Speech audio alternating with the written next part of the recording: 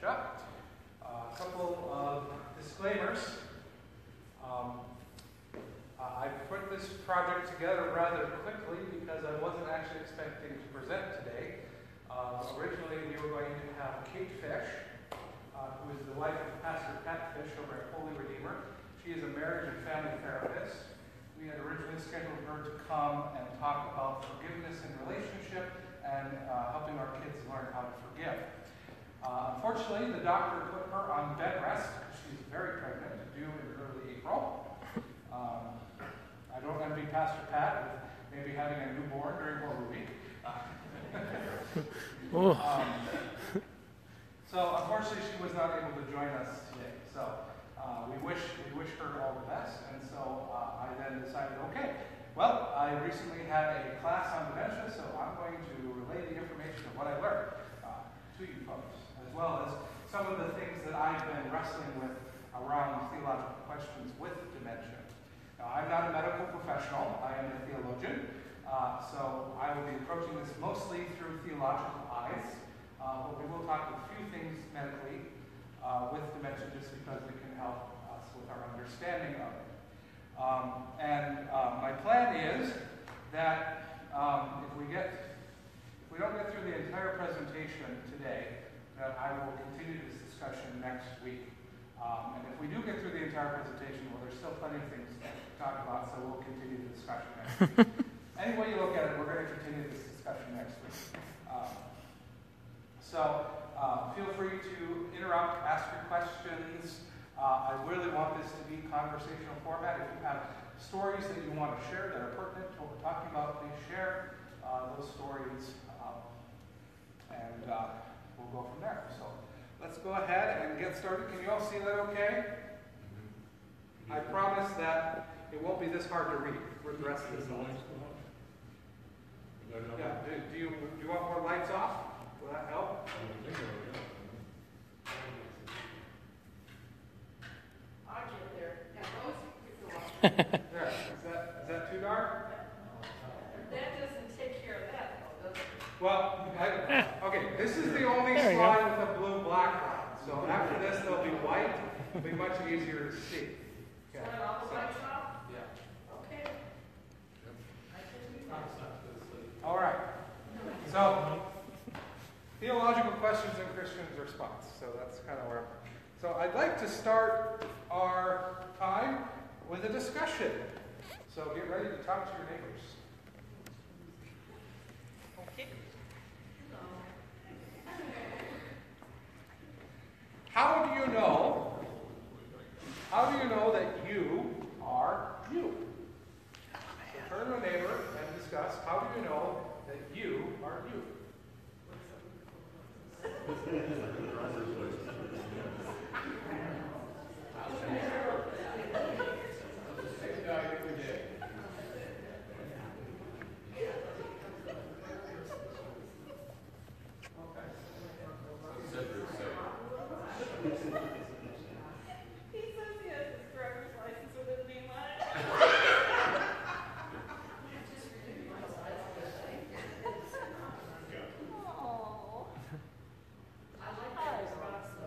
Yeah, is this the government issued you, or?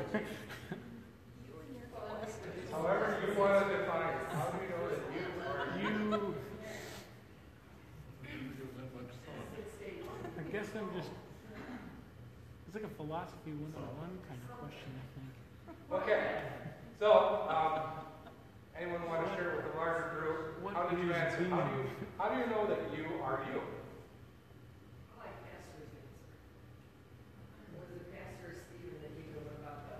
Cedric said that about the driver's license. The driver's license.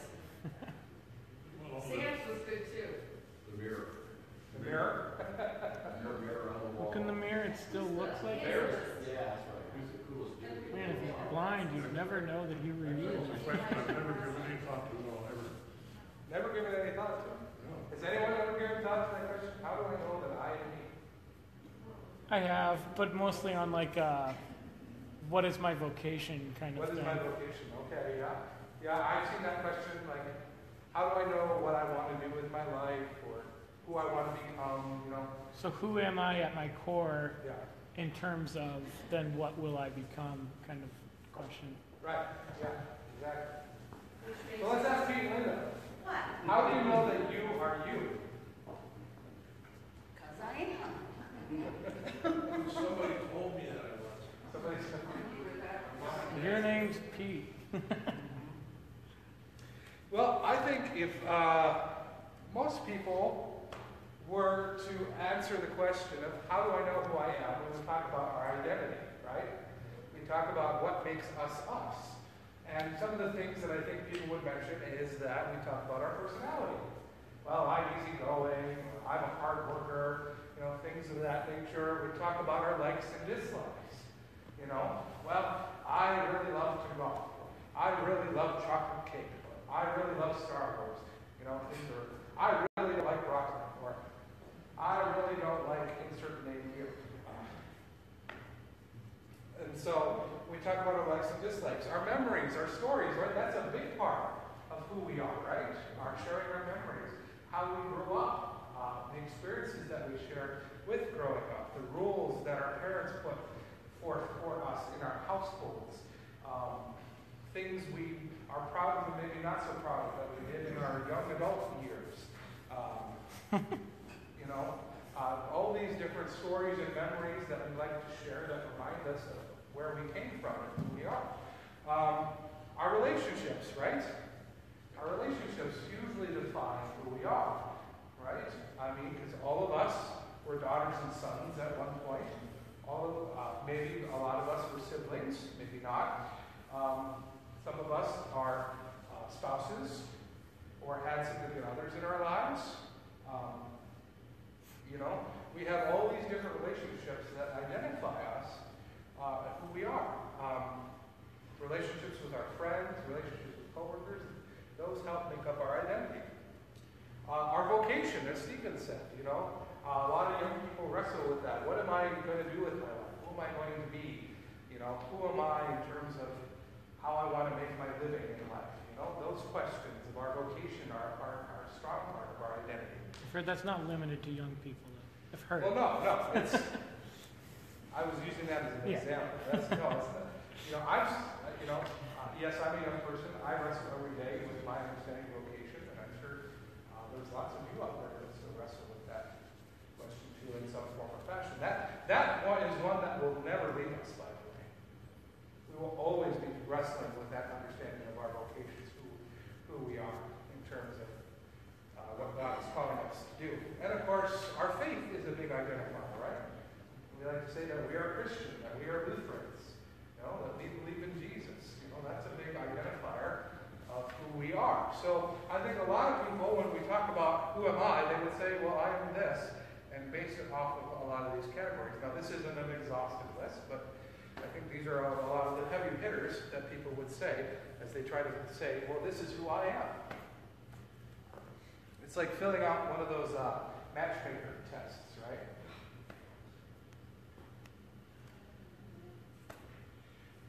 And we also come from a society where knowledge is power, right? The more you know, the more you can influence others, the more you can have a more successful career in life. Knowledge is a huge component to our lives.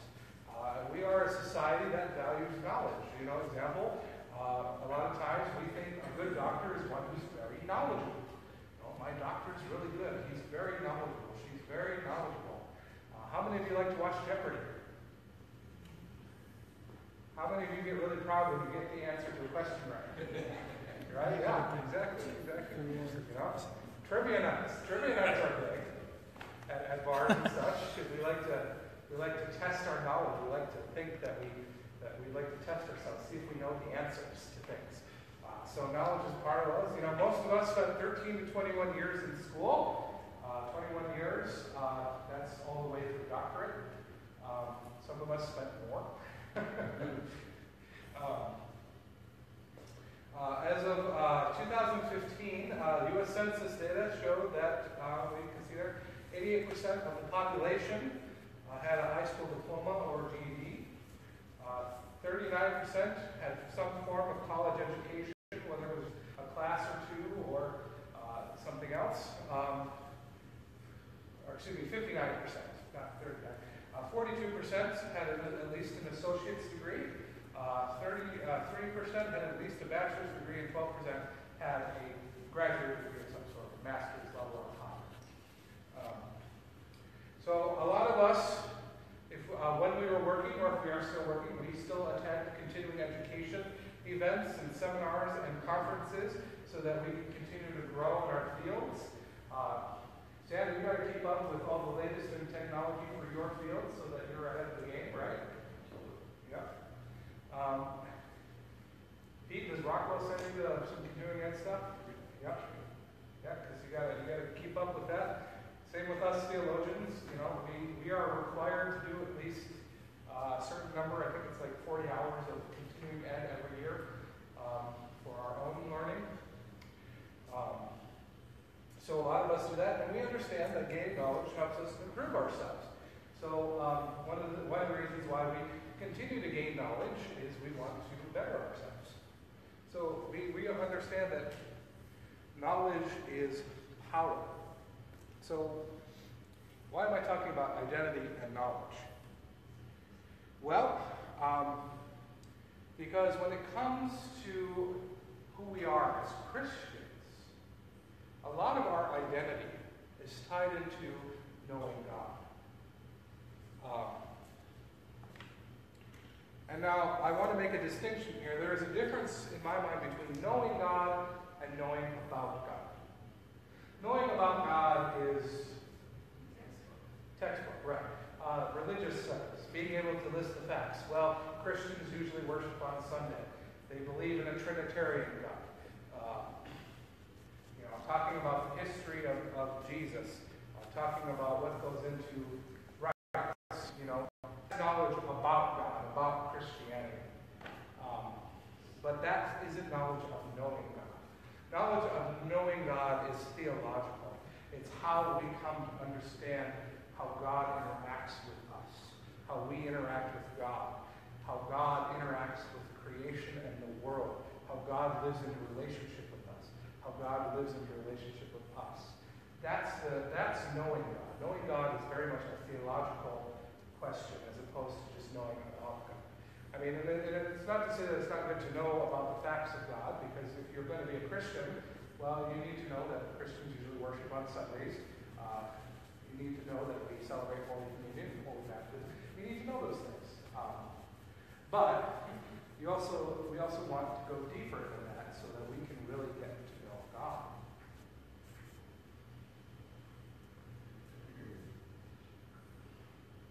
So how do we learn about God? Well, we have different sources, right?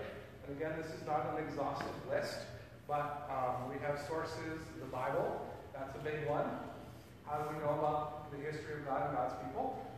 We turn to the Bibles for that. The sacraments, Lutherans believe that God's presence is fully available in Word and Sacrament, in the bread and wine of communion, in the waters of baptism. So we look to the sacraments to get to better understand God and understand that the sacraments are a means of grace. Our liturgy is designed to be carried out in such a way that we are to come to see God's presence among us, to see what God is doing in the world. Theological writings, poems, mystical writings, sermons. My preaching on God's Word is one of the ways that we help to better ourselves to know God. That's through my interpretation of the Scripture, but also through other theologians and their writings, through Christian mystics and their experiences of God. All that stuff helps us to get to know God better. And then we have the witness of the saints in history, the church fathers, and people that have gone before us, that have talked about their experiences of knowing God, who have passed on the faith to us. And of course, then we have also the witness of present-day saints. Those of us who are still living, who go out and witness God's gospel to the world, and who lift each other up in prayer and do what we can to share our understanding of who God is and engage in that conversation. So we have all these different sources that help us to understand how to better understand God, how to know God.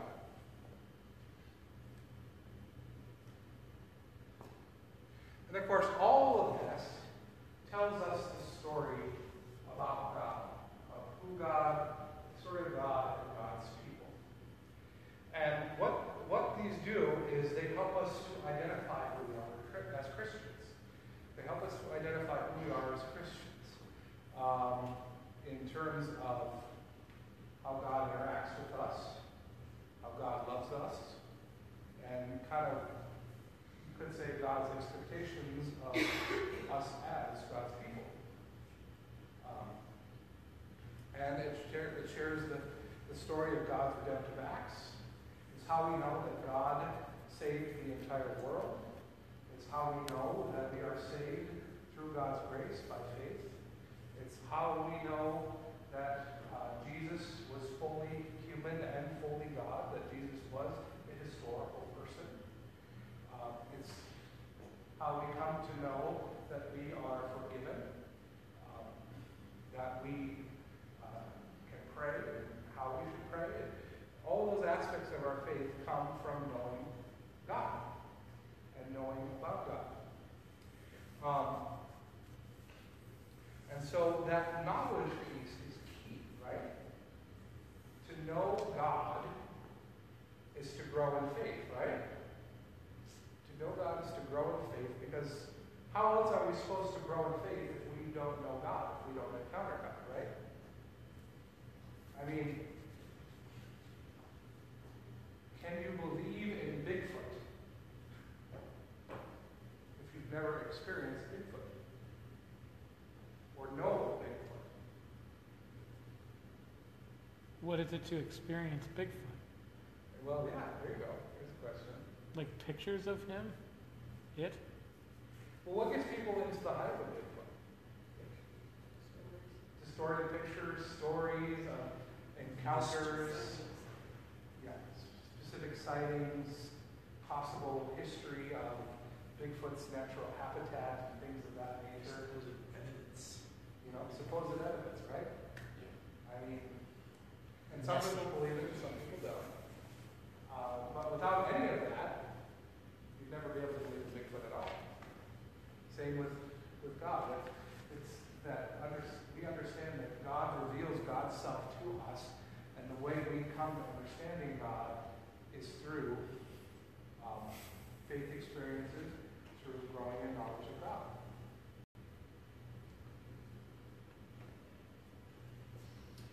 So that part is key to this presentation, so hold on to that. So where we see some issues now, as we talk about dementia, is we have a couple different definitions of dementia here, just so that we can better understand what dementia is. Dictionary.com's definition is a severe impairment or loss of the intellectual capacity and personality integration due to the loss of or damage of neurons in the brain. And then, of course, the International Classification of Diseases has a much longer definition of syndrome due to disease of the brain, usually of a chronic or progressive nature, in which there is disturbance of multiple higher cortical functions, including memory, thinking, orientation, comprehension, calculation, learning, capability, language, and judgment. Consciousness is not impaired. Impairments of cognitive function are commonly accompanied, occasionally preceded by deterioration of emotional control, social behavior, or motivation. So there you go. Now, a lot of us, when we think of dementia, what do we think of? Alzheimer's, right? Truth of the matter is, dementia is much bigger than Alzheimer's. Alzheimer's is just one expression of dementia. However, out of all the cases of dementia in the United States, Alzheimer's is the most common. So it's the one that usually gets the most attention. There are a lot of other forms of dementia as well besides Alzheimer's. So now here's an interesting thing.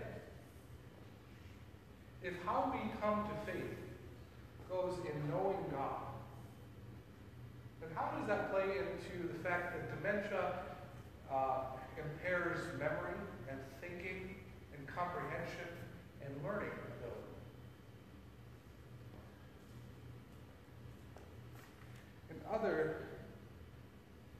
Come back to that one. In other words, if a person loses the ability to know God, well, they lose faith and therefore lose God.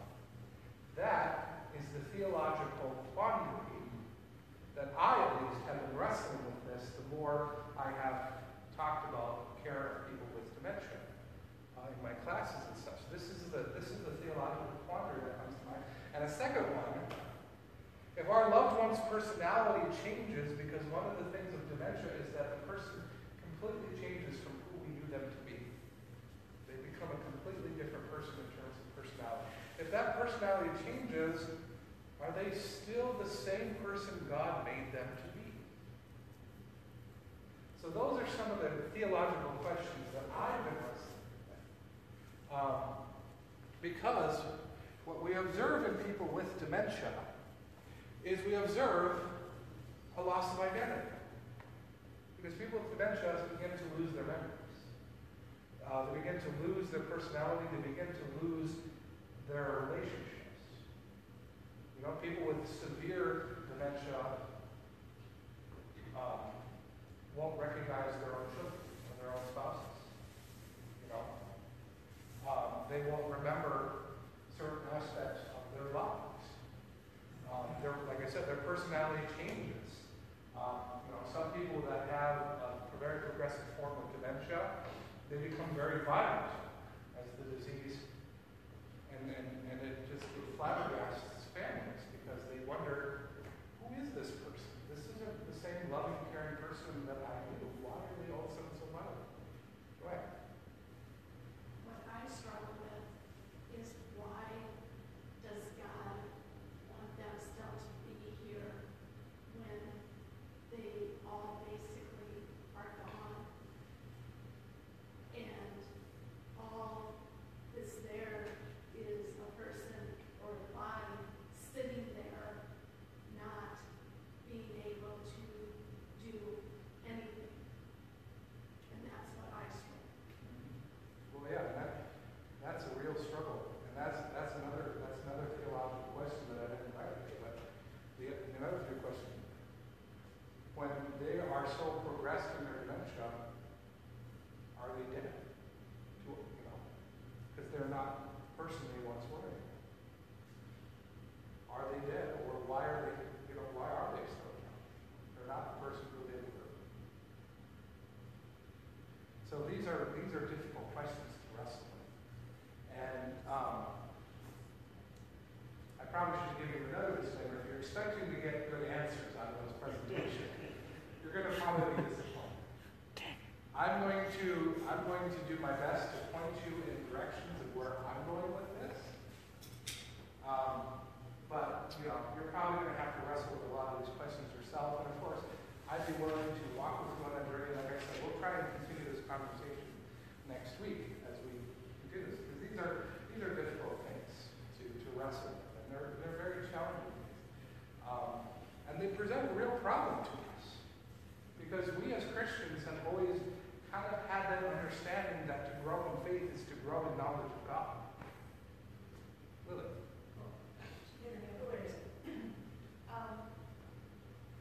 I have not had to deal with this, well, I kind of did remember it, but it wasn't really a big. But I have an aunt who's just doesn't have any filter on her mouth, and she had a stroke, and she was talking to my sister, who's a doctor, and she said, why do I keep talking? Why can't I shut up? You know? And my sister was explaining that basically you've got filters, literally, you know, mechanical, there's tissue in your brain that keeps things, you know, keeps the lid on, so to speak. And when those layers are injured, they're not functioning anymore, then the filter doesn't work and stuff just spews out. My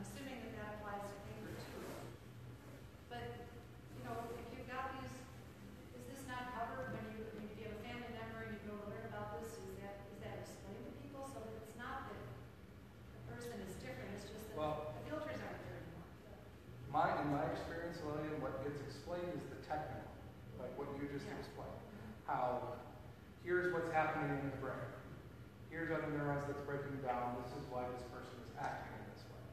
And that's good for a medical understanding. It's good to, for a technical understanding of what's going on with the person. That can be helpful to some.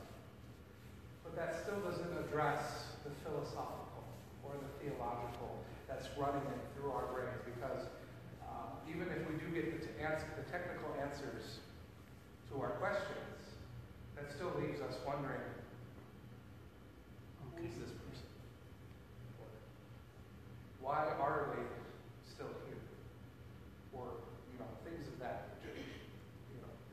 The philosophical and the theological get left unanswered, because our care providers, the medical, they're not trained to answer these questions. They're trained to answer the technical, and that's their realm of expertise.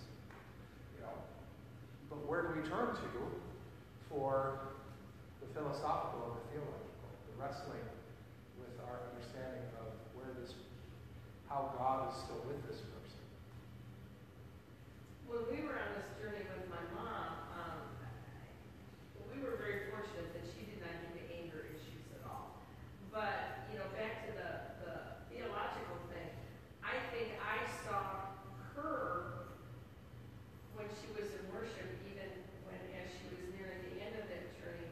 I mean, there were things that she could still pull from her childhood memory, whether it be a hymn or liturgy or whatever the case may be, that in my mind, she still, that relationship with God was still there. She could still participate in worship in her own way. There were times, we wanted to go, oh my goodness, because I know one time she was up receiving the sacrament, and the pastor gave her the bread and the wine, and she went, ew, this tastes funny, the whole table was cracking up at that time. But, family-wise, I saw, we were taking care of her, and we had her in the home up to the last month of her earthly life. We as a family grew closer. I mean, my dad was the primary caregiver up till then, but, as a family, we grew a lot closer through it. We were fortunate enough to be able to get involved with milestones here in Cedar Rapids, which Dad could go do what he needed to do, and Mom would have her place that she could go. They didn't have the same expectations on Mom that we did. She could go and she could have her chocolate or whatever and do whatever. I mean, she would look up to the caregivers there and go, I love you, and stuff like that. So it was good on both sides for both of them. But you're right, you lose them before the Lord takes them home. You lose them. It's an awful disease. It's awful. It is. There's no way And to it's get it. becoming increasingly more common because the age of the percentage of people living past their 60s is growing in the United States. We're all living longer, and that's due to medical advancements and vaccinations and things of that nature. So this disease is growing. And it's comment, Robin, I think one of the interesting things is people I've had experience with, oftentimes music is one of the contact points. They seem to be able to recognize their lives music. Yeah. She could, I mean, the hymns, the Lord's Prayer, things like that were near and dear to her as a kid. She could. I mean, we saw a lot of reverting back to her childhood when she talked about when she was a kid, or seeing Mom and her mom and dad and things like that. But, you come up with your little tricks to survive. You really do. So, to begin wrestling with these theological questions, one of the things that I've had to wrestle with, and I've read about and heard other speakers talk about, is this question of, so who are we really? Are we simply just our memories?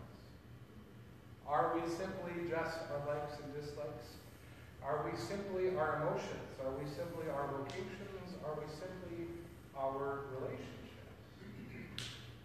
Because if we view identity in terms of those things, and a lot of us do, we can can understand why dementia is such a devastating disease, because when we lose these things, we feel like we've lost the person that we know and love. And in some cases, there is truth to it. I'm not trying to downplay it.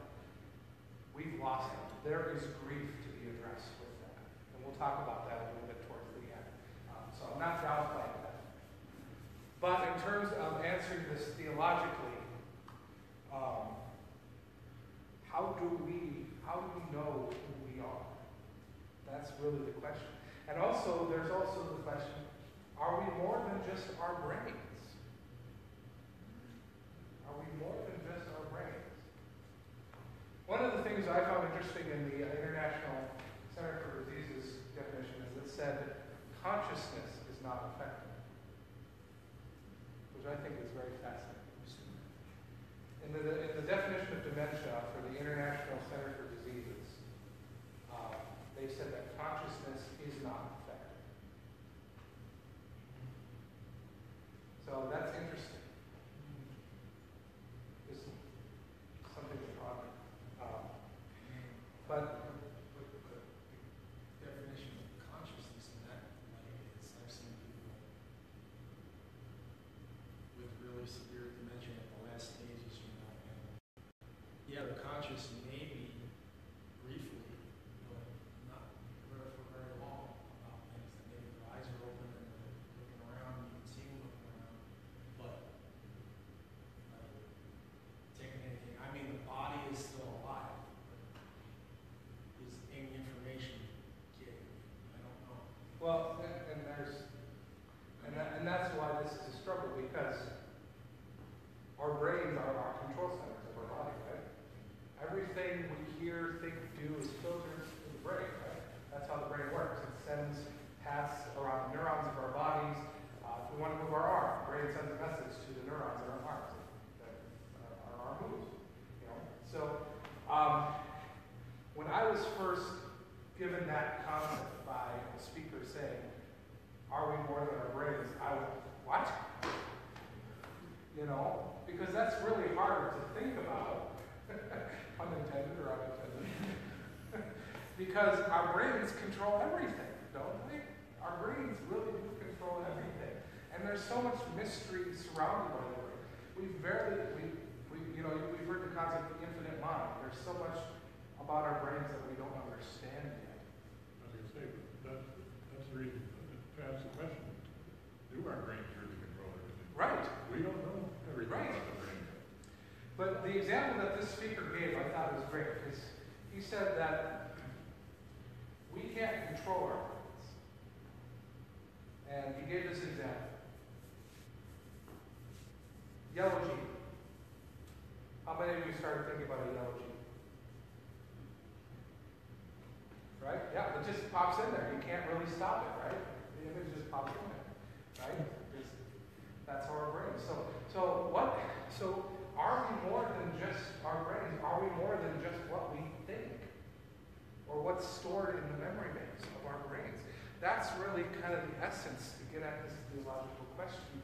Are we more than our minds? As a baptized child of God, then, God never leaves us. Correct? Go on. So, even if that person is in the stages of dementia, God, in my mind, has never left them, still has his arms wrapped around that loved one that, to me, their faith is never gone. They're never gone.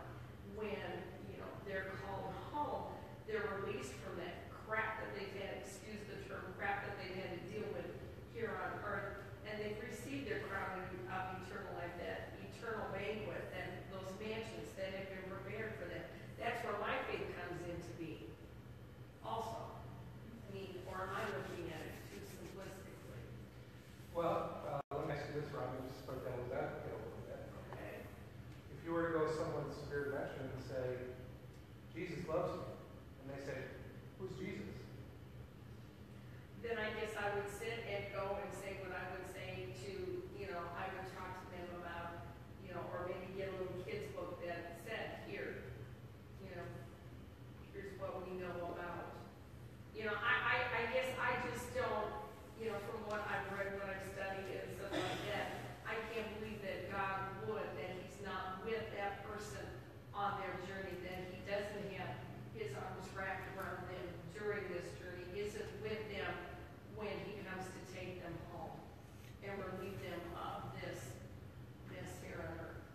feel like there might be a difference between God always being with them on their journey and their awareness of the journey entirely. Like Pete said, sometimes in the advanced stages of dementia, they're not very aware of much of anything. So, like Pastor used the example of Jesus loved you, like, how aware of Christ are they? And obviously, I would like to assume that would not make much of a difference on whether or not they will, receive. Is that going to play into their interest in the heaven? Yeah, I don't think, I don't think it's going to. It's the debate about is an unbaptized person or like an emergency baptism if somebody hasn't been baptized, and then if they're in a vegetative state and you go to the hospital and baptize them.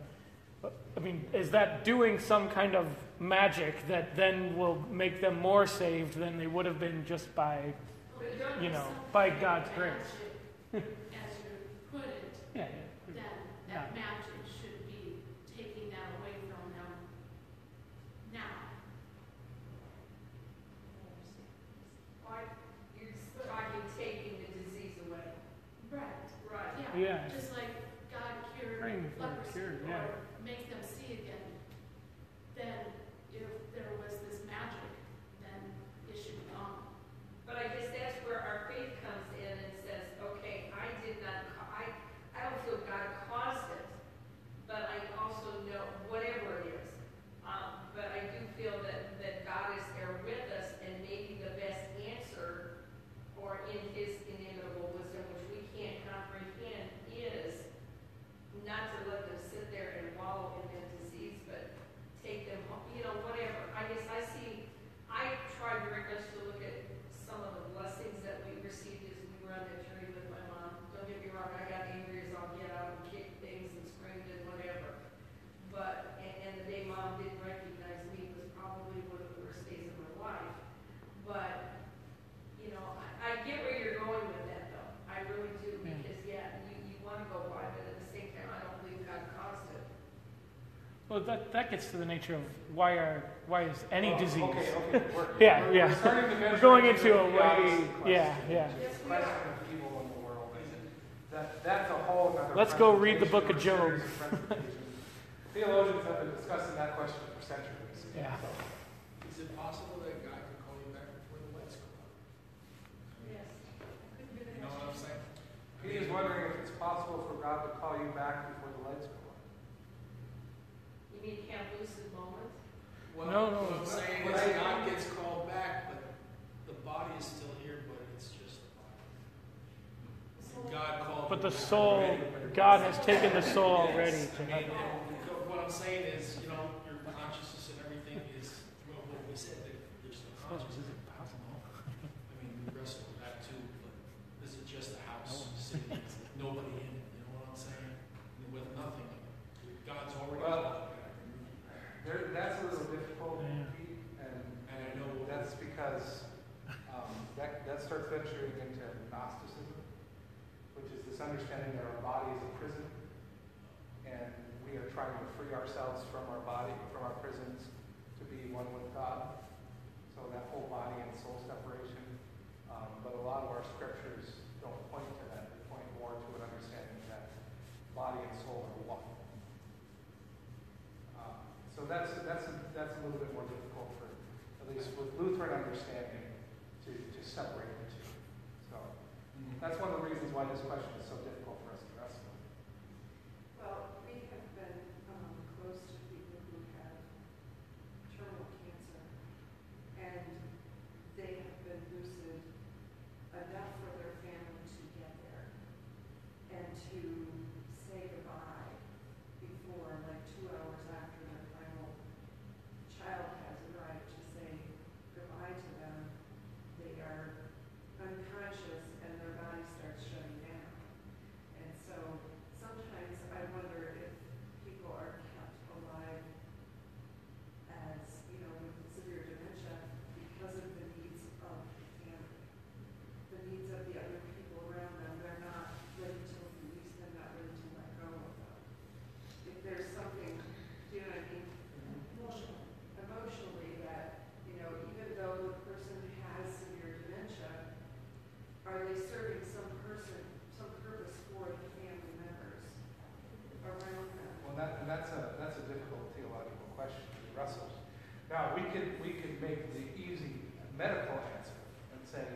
reason they're still around is because their body hasn't shut down.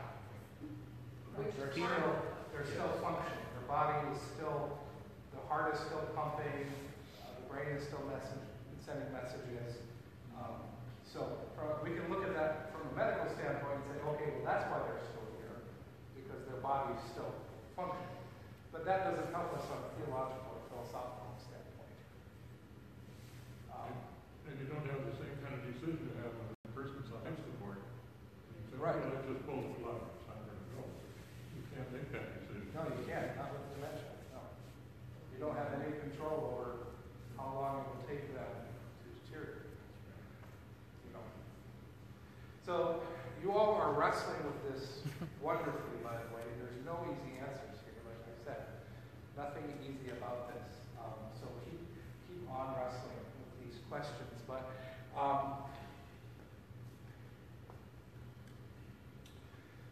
so as I wrestled with this, thinking about, are we more than just our brains? Is the essence of our being more than just our brains and our bodies?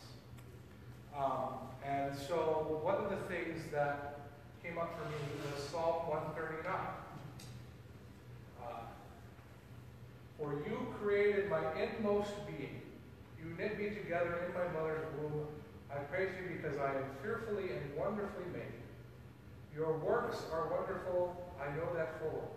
My frame was not hidden from you when I was made in the secret place. When I was woven together in the depths of the earth, your eyes saw my unformed body. All the days ordained for me were written in your book, before one of them came to be. How precious to me are your thoughts, O God, how vast is the sum of them. This isn't in this part of Psalm 139, but there's also a part of Psalm 139 where the psalmist says, you knew me before I knew myself.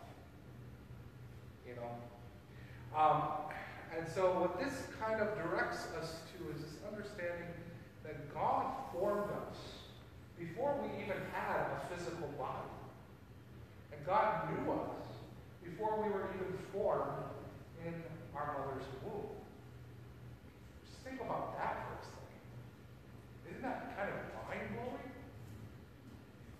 Before our parents even knew that we were conceived, God knew us.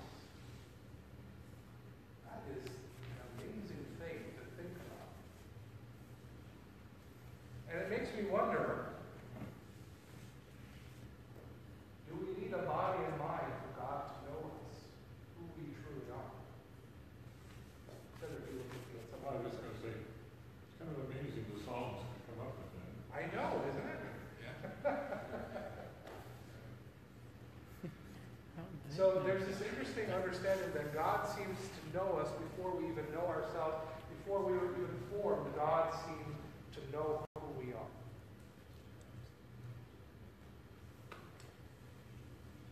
And of course, you knew baptism was going to come into play here, didn't you?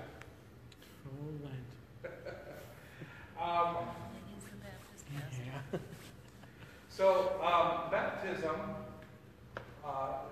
the understanding that we are created in God's image. The theological term is the imago Dei. We have the image of God within us.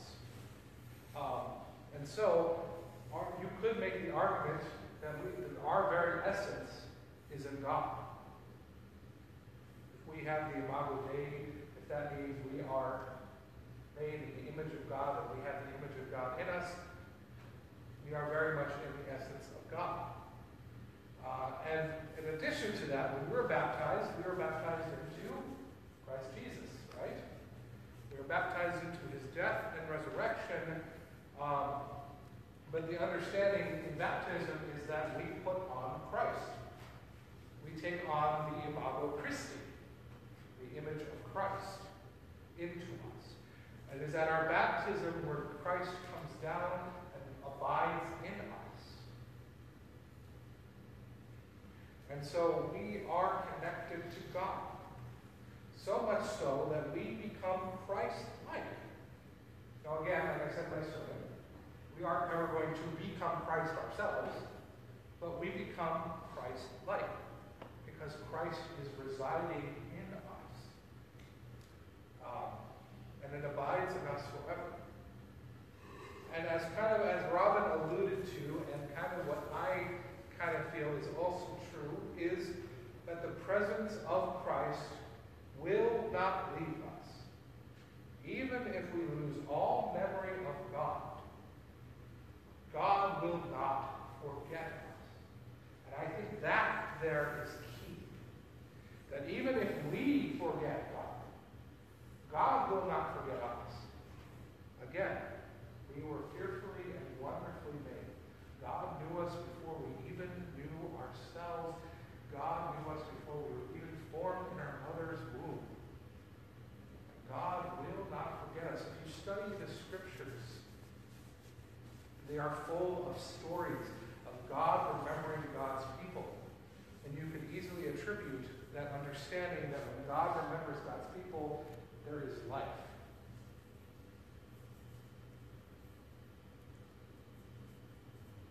First, don't have this much of a problem as far as losing anybody. Talk about anger issues and such. You ever have people who are Christians who get a completely different personality and they would denounce God? I haven't run into any of those situations. That's not to say that that couldn't happen.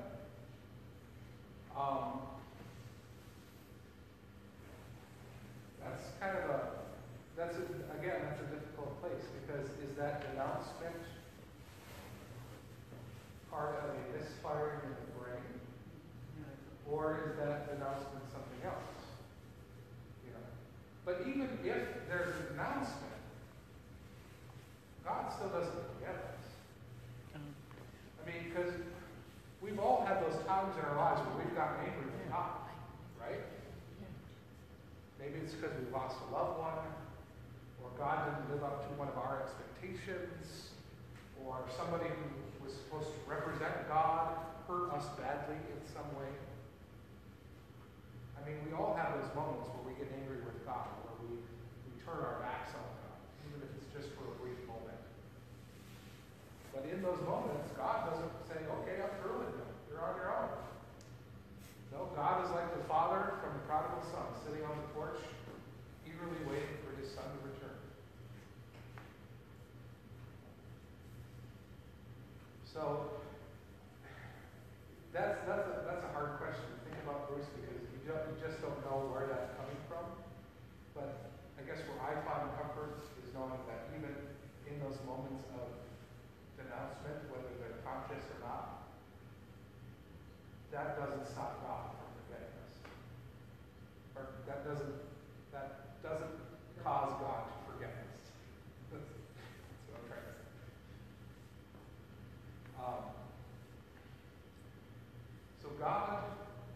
So for me, the key here is that understanding that God always knows us, and God doesn't forget us. And I'm always comforted by Romans 8, which we read usually a lot at funerals. It's read sometimes during the lectionary year. For I am convinced that neither life, nor death, nor angels, nor demons, neither the present nor the future, nor any powers, neither height nor depth, in all creation will be able to separate us from the love of God that is in Christ Jesus our Lord. So Paul puts out there, nothing is going to separate you from God. Absolutely nothing.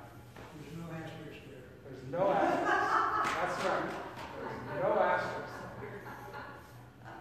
You could just see a Bible if there's like a footnote. But another way to kind of understand that God doesn't forget is to also understand that we don't forget the person. Right? When a loved one dies, do we just simply forget them? No. We relive their memories. Whether it's our memories of them or memories they shared with us. We retell stories about them. We pass on their teachings and advice. We remember them. We remember who they were. that is also key. Because the essence of who they are, not only is that tied to God, but it's also tied in the memories of others. They are not forgotten. So even when they can't remember who they are, or who you are, or who God is, we remember for them. Which can make this is one of the reasons it makes it devastating. Because we want them so desperately to remember too. But they can't. The disease doesn't allow them to. So we remember for them. So it is God not forgetting us, and it's us not forgetting them either. And so they live on through this unforgetfulness. I don't know what this word. Theologians are allowed to make words that way. God never forgets us even when we forget.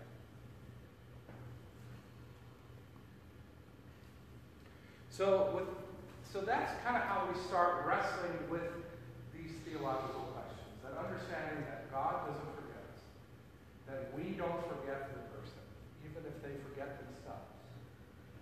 And that understanding that God knows us better than we know ourselves, knew us before anybody else did.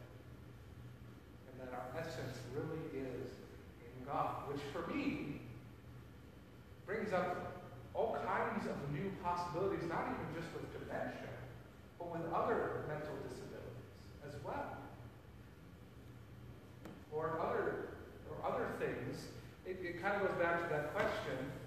You know, one of the questions that theologians like to ask, to tease each other and talk about is, okay, if a child is born and never grows up to know anything about God, are they still saved? Yes, again. And we say, and if we are more than our knowledge, if we are more than our brains, if our essence is truly tied into God, then I gotta believe that yes, that is possible. I can't say definitively because I'm not God, but I will say yes, that is possible. Audrey said that baptism is necessary, but not necessarily necessary.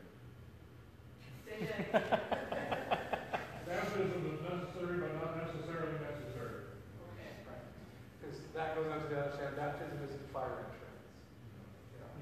You don't need baptism to be saved. Baptism is a welcoming right. I tell people baptism is a gift for the living. Because when you die, you don't need it anymore. Because when you die, you've entered into God's care for all eternity. So you don't need baptism. Is it more of a formality? Well, we call it an entrance rite. It is an entrance rite into the body of Christ. No, it's a sacrament, sacred act. Well, it is a sacred action, yes. It's still a sacrament. That doesn't take away from it. There's still the means of God's grace within it. But it is not a requirement for salvation. Even the Catholics have to make a special category for it. Okay, I was raised Catholic. It's Catholic for about 10 years ago. St. Catherine was Tanganyika. She was a Dominican. And she died before she was baptized. She was on her way to get baptized. Well, how do you deal with this person who's a saint, but she never had the water poured on her? She had baptism of desire. She wanted to be baptized. She really was. You know, so however you get around it, it doesn't change God's plan. Theologians can be like lawyers sometimes. We're going to get Worse. Oh. So why do we do last rites? Well, Lutherans don't normally do last rites. Catholics all do that. Yeah. But, I mean, How can it hurt? it doesn't hurt. It's a gift of grace, is what it is.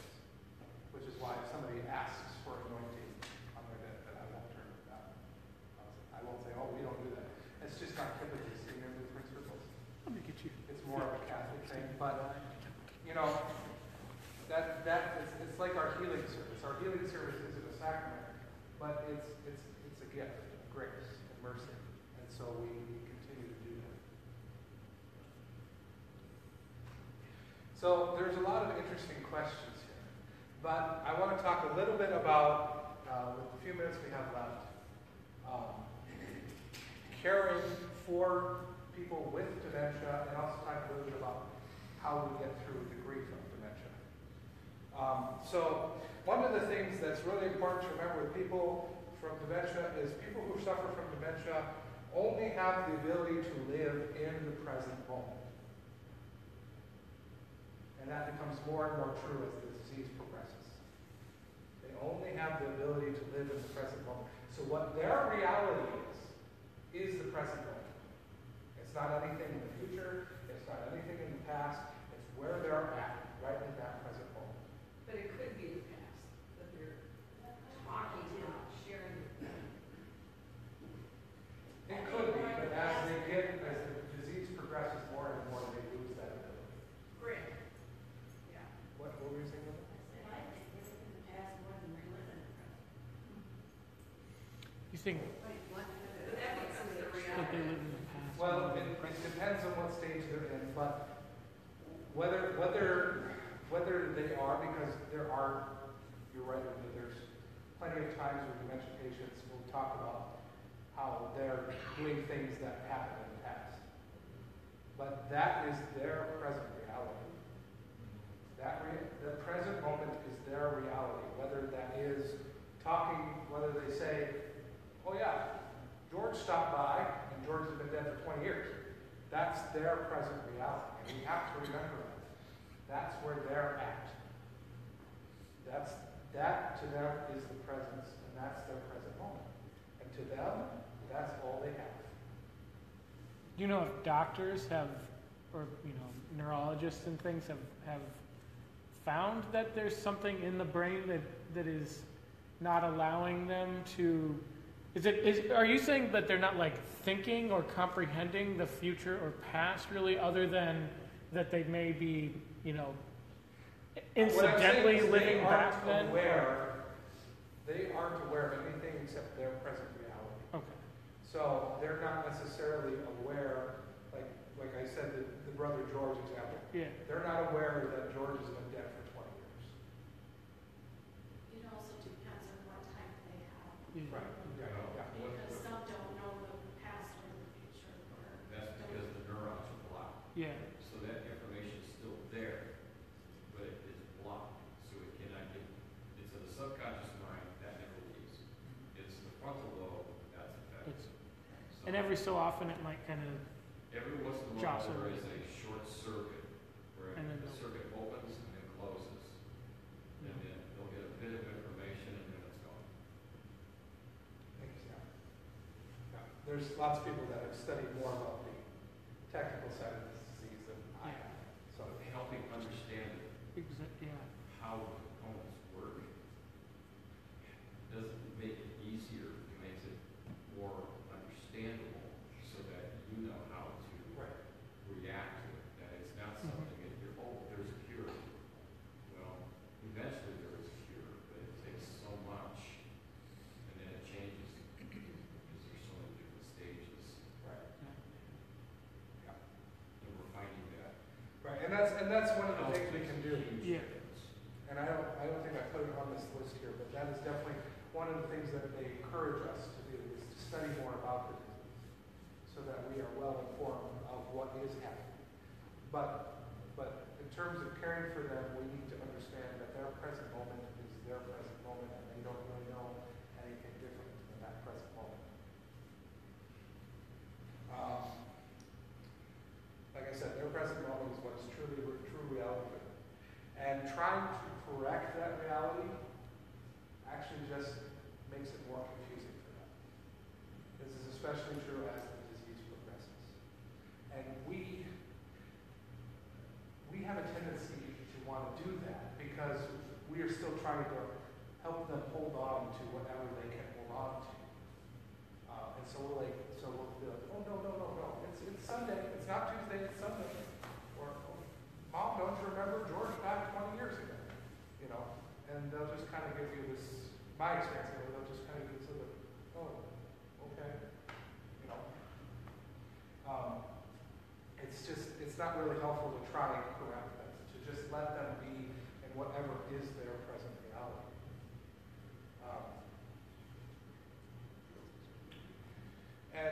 Even though they will most likely forget the present moment, while in that moment, it is special to them.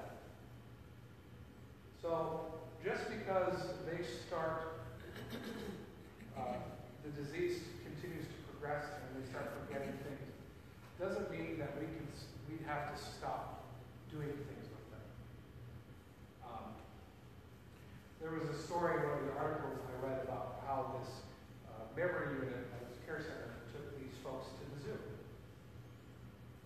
And they went to the zoo, they went on the tram ride, they took them around the zoo, and they got to see all the animals. And while they were doing that, they were enjoying themselves. And afterwards, they got back on the bus, and somebody asked, "So what did you think of the zoo?" And the person's response was, "We didn't go to the zoo. I went to the zoo. What are you talking about?" But in that present moment, while they were experiencing the zoo, they were enjoying themselves. So again, the present moment is what's key for them. So just because they start developing dementia and start losing their memories and their understanding of who they are and who we are, doesn't mean that we want to isolate them. I mean, there comes a time where they become a danger to themselves, of course, and they need to be under watchful care. But we can still engage them. We can still do things with them. And so engaging them in the moment. So we continue to build relationship with them. Even if they're going to forget 15 minutes later, we still build relationship with them. We still continue to engage them in worship, even though they might forget the experience. There was another story shared in that same article about how this woman took her mother to church every Sunday, even though her mother had advanced stages of dementia. And her mother would forget 5 minutes later that they went to church. However, if mom didn't go to church in a week, by Tuesday she was crawling up the walls of the care center and driving the nurses nuts. Again, living in those present moments. So continuing to engage them in worship even though they might forget, continuing to remember God for them. Now that doesn't mean that, we have to every time they say who's Jesus have to explain who Jesus is. But we just remember God for them. We remember that they are God's beloved child. We remember that God is still very present with them. And we remember that they are in God's care. We pray with them. Can sing hymns with them or to them. That is always one of the fascinating things about how that music, it really creates the subconscious and the long-term memory to come back into play, and they can just pick it up like they never forgot. And then, of course, to remind ourselves that they are in God's care. Very important.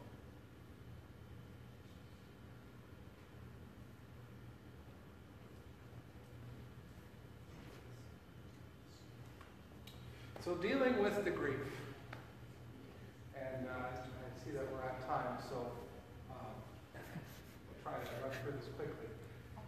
There are two paths that we can follow when dealing with grief, and this applies to more than just dementia. This can apply to any kind of grief. There is the destructive path, which is we're denying our grief. We don't want to act like it's there. We don't want to act. We want to act like everything's hunky-dory and nothing happened. And then we have the healthy path, which is acknowledging our losses. So those are really hard to see, I guess. But they both start with loss, and the destructive path then leads to hurt and anger, resentment and bitterness, chronic distress, illness, placing ourselves in the role of the victim and the martyr, forgetting. And that's very destructive. It can actually lead to to more pain and more anguish. Whereas if we choose to acknowledge our loss, then comes commitment, tell stories. Storytelling is a big part of the healing process. Working through the feelings. That's one reason why a lot of people want to deny their grief, is because they don't want to work through the pain. That's ever important.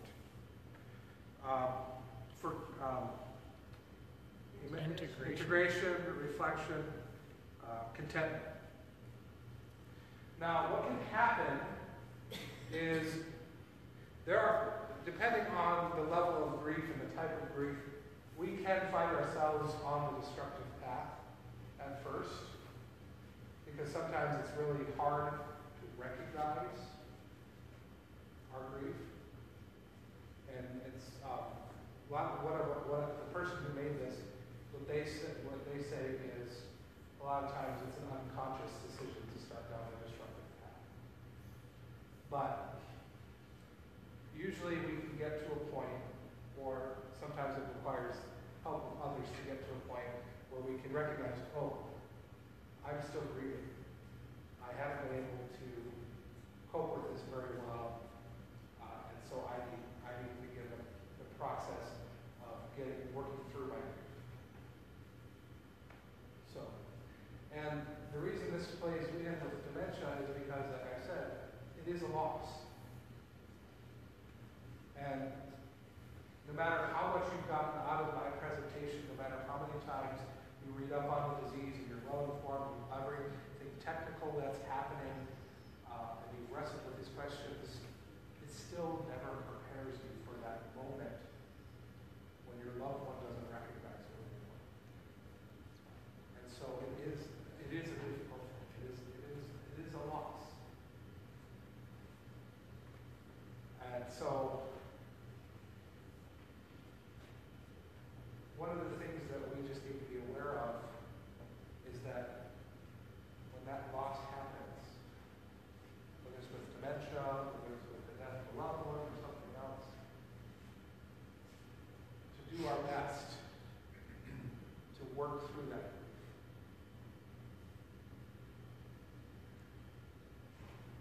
The worst thing we can do is choose to continue to deny it and act like it doesn't exist.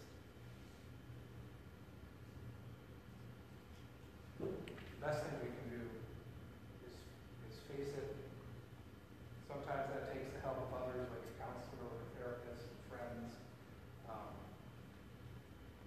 Most of the time, I would recommend doing it on our own. But working through the grief is very important, because it can bring us to those places of healing and contentment and being okay with things. Never forget it. We don't ever get to a place where we forget, but we get to a place where we can handle it, where we become okay with it. And there's no time limit on that. That process can take months, years. It really depends upon the person. So that's why I also tell people, don't tell somebody, oh, that person died over a year ago. Why aren't you open that yet? Because that's not helpful, because they may still be trying to work through that.